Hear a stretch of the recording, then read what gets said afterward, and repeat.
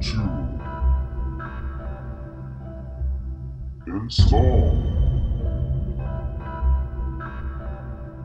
a 1 terabyte Seagate drive on an iMac, or any RAM drive on an iMac.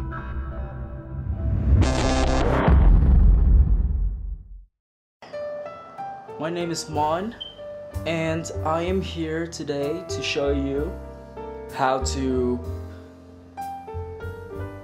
put apart or take an iMac Apple apart from scratch, and also install a 1 terabyte Seagate drive that I just purchased. Woohoo! Anyways, some of you may be wondering, well, how do you take an iMac apart when there's no freaking screw? Let me show you. As you can see here, this iMac, beautiful thing, which I need to clean a little. There's no screw. There's no type of screw in the back, and just nothing there, you know? So, you know, how the hell you take it apart without bringing it to the manufacturer and pay a bunch of money to have your hard drive replaced? Well, the answer is easy. Things you'll need.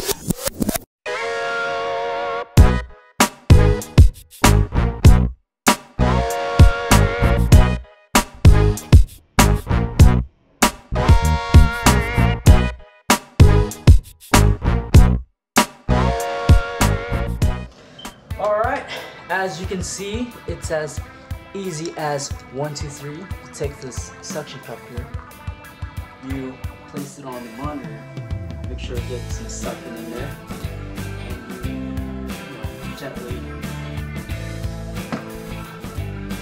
Well, that didn't work. So we put it on the edge, that'll probably work better. Suck it up, and as you can see, the screen comes off, which is totally awesome. You know, be careful with it, because you definitely don't want to break it for sure. Alright, cool. So you see, you have this out, place it somewhere safe. And the next step, you want to remove all these screws here. They're the star screw, and you'll be using this tool here to remove them out. So, alright. Well, alright, as you can see, I've placed my computer on top of my bed because I don't have anywhere else to put it, and you know, you want to put it somewhere safe so you don't damage your computer. So I'll start unscrewing all of these screws and remove them. So this is the fun part, I hope. Alright. So as you can see, it goes, and you just turn it, and you want to do it on all of the screws so you get the point. So I will cut here since it's a little hard for me to hold the camera, and also, you know, unscrew all of them. So alright, just unscrew them all, and I will show you the next step. Stay tuned, please. Alright, so after you have all your screws unscrewed, we're gonna remove that cover. So, and when removing it, you wanna make sure not to remove it all the way, because there's a wire that connects from this mini camera to the power, so be aware of that.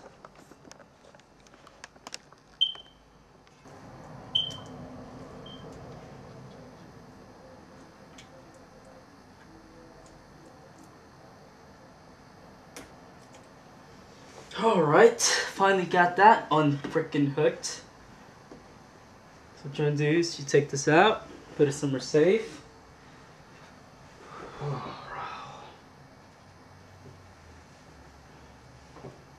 Alright, so we have this. So now that we have this open, we will take the monitor out, LCD. So, alright, so this is how the machine looks. So what we're going to do now is we're going to take out these screws here that holds the monitor, and on the other side. So now this is the iMac, and gently lift it up here. And as you can see, that is where the hard drive is located. And you want to be sure to carefully disconnect this here. And there you have it. Just unscrew those and install your hard drive.